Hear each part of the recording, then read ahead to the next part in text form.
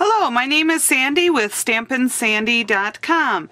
Today I'm going to show you a card that I'm going to be making as a trade card. So I'm going to be making a bunch of them and hopefully getting a bunch of really neat ones back. So I hope you enjoy it, and if you're one of the recipients, I hope you have a great time with it. I'm going to be using this stamp set called For All You Do. I earned the trip last year and we went to Hawaii, and this was a stamp set that we got free, and then it ended up in the big catalog. So I'm going to be using that. I'm also going to be using ink colors of Melon Mambo, one of the new ink colors, also Rich Razzleberry right in there, and also a little bit of Pumpkin Pie. The paper that I'm using is Melon Mambo. This is the Razzleberry Lemonade patterned paper. This is crushed curry, a little bit of rich razzleberry, Whisper White, of course, Whisper White in there, crushed curry again right there, and the ribbon is pumpkin pie. So let me go through the card, and hopefully you'll learn a few things along the way, and there might be even a couple surprises for you. I hope so. All right, I'm going to start first of all with that circle. I have a different video, but I cut this circle using the Big Shot. It's about 3 3/4 inches across. I'm not going to end up using the whole circle, but I will show you how I do that. Using my Melon Mambo ink and my stem from my stamp set For All You Do, I'm going to ink this up 3 times.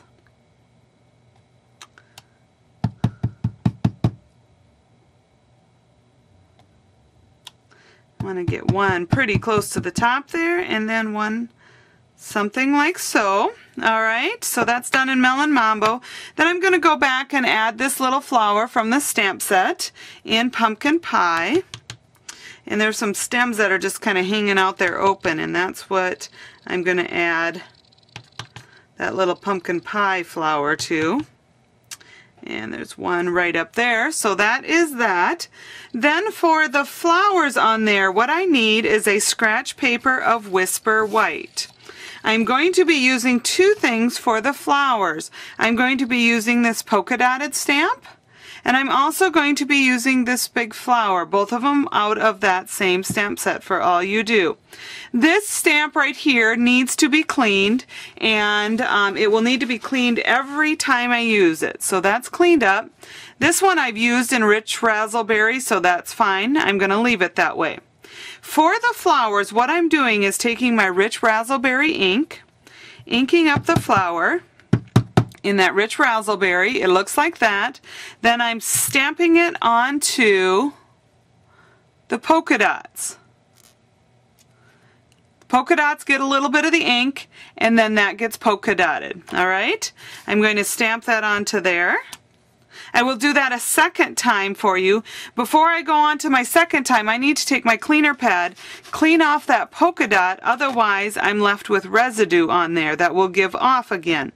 So I ink up my flower again, stamp it onto my polka dot, and stamp it onto my Whisper White cardstock. Using my paper snips, I am going to cut out those flowers. Alright, I've gone ahead and cut out the 2 flowers. Here's one of them. What I'm doing to the center of the flower is taking the 1/2 inch circle punch, punching out a piece of crushed curry.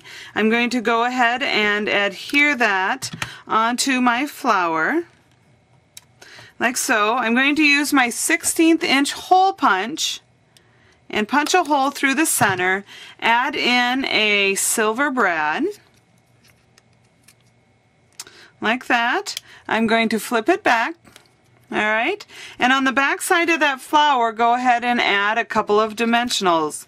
I couldn't live without dimensionals. I love them. It's an easy and inexpensive way to add a little bit of lift to your card. Alright, go ahead and peel those off. Then I'm going to go back to my circle that I've already stamped and add 1 flower there.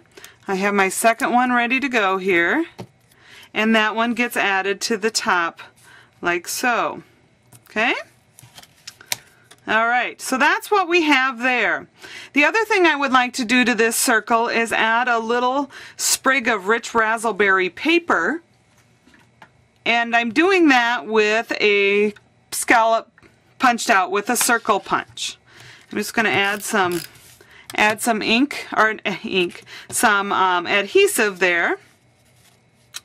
And I'm going to tie it in about right like that. Alright, so I have my circle really completed.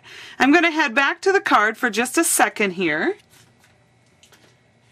As I said, the card is made of a piece of melon mambo and also a piece of razzleberry lemonade patterned paper. Alright? On this patterned paper, I'm going to put a little strip of the crushed curry. Notice that on the original card, the crushed curry only shows a little bit. So let's not waste paper behind here. Let's only cut a piece of crushed curry the size that we need. The size that seems to work well is a size 1.5 inches tall by about 2 3/4 inches wide. All right, I'm going to go ahead and add adhesive to the back of that. And add my piece of crushed curry paper there. Now I need to decide how is this going to fit and assemble well on there. Alright, something like so. Alright, before I do that, I'm going to add my little strip of pumpkin pie ribbon, and that's going to go right above the piece of crushed curry paper. Alright, I've cut 2 pieces of pumpkin pie ribbon 5 inches long. I'm going to add a little adhesive to each end. Alright, this end is going to go over there. Alright.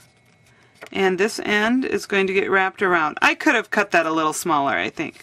4 inches would have probably been plenty. Alright, so it's going to look like so. Then the next thing I want to do is add my element to my card, and I'm going to put some adhesive behind there, and then I will show you how I cut that off.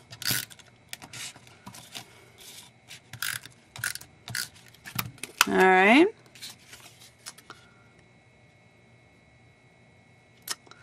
I think I like it.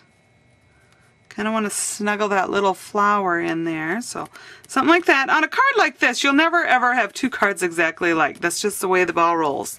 Alright, flip it over, and now you can see exactly where your card should be squared off at.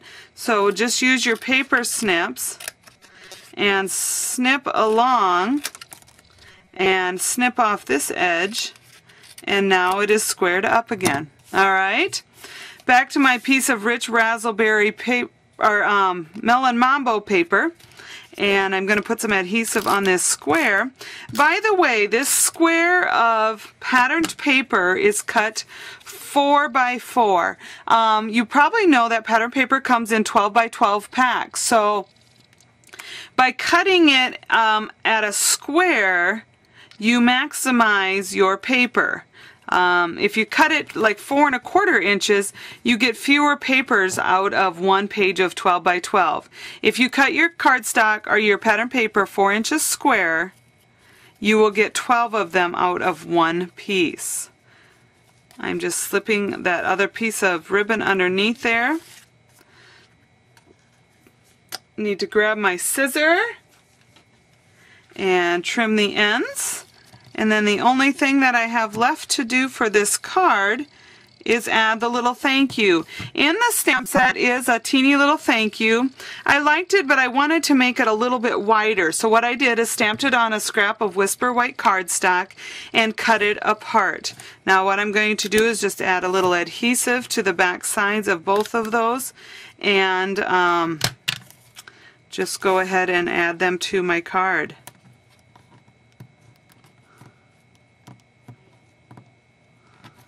Alright, I hope you enjoyed my tutorial, and stop back and visit often. Again, my name is Sandy at stampinsandyh.com.